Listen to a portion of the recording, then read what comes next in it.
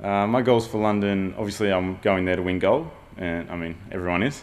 But I want to win, and I want to win in world record time, and I want my time to be so fast that everyone watching just kind of goes like, wow, that was fast, because the top athletes in Paralympic sport, we are professional, and we're out there, all of us are out there, we've got a common goal in that we want everyone to take note of us, and for us to run fast is really going to help that.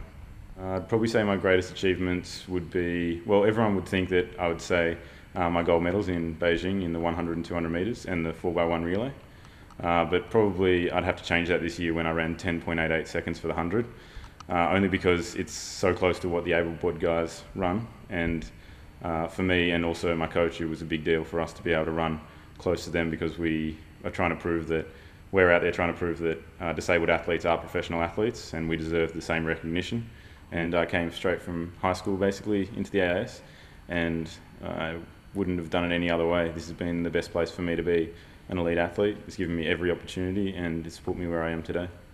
The AIS has played a really major part in all of my preparations for major championships, in that they've been able to help us and me and my squad in Arena to be able to go and prepare where we need to prepare for those major championships. We're going to Brisbane because we need hot weather. Especially as a sprinter, I need to be able to train in the hot weather so that it's less dangerous for me with my muscles and my preparation. I can do my proper speed work.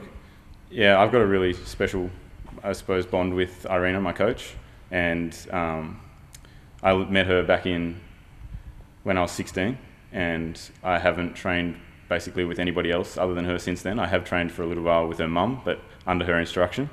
So the women in that family are pretty special for me. Irina's basically my secretary, my personal assistant, and my psychologist, all wrapped in one neat box. And yeah, I wouldn't be where I am without her. I don't think that I'm an exceptionally talented athlete. It's just that she's an exceptionally talented coach. And a lot of the time I'm out there and I want to prove people wrong. So a lot of the time it's the people that haven't helped me to get to where I am that really helped me to be where I am. There's a lot of people, I suppose, that don't have well wishes for you all the time, and they're the people that really charge you up and get you ready to go. I don't know, I just always competed against able-bodied athletes as a young kid, and going through school I was up against them because obviously there's not that many disabled kids getting around doing sport. And so I learnt early that I needed to compete with them, and I've carried that through my life. I just really want to be up there competing as a professional athlete, and I want people to know that I'm a professional athlete.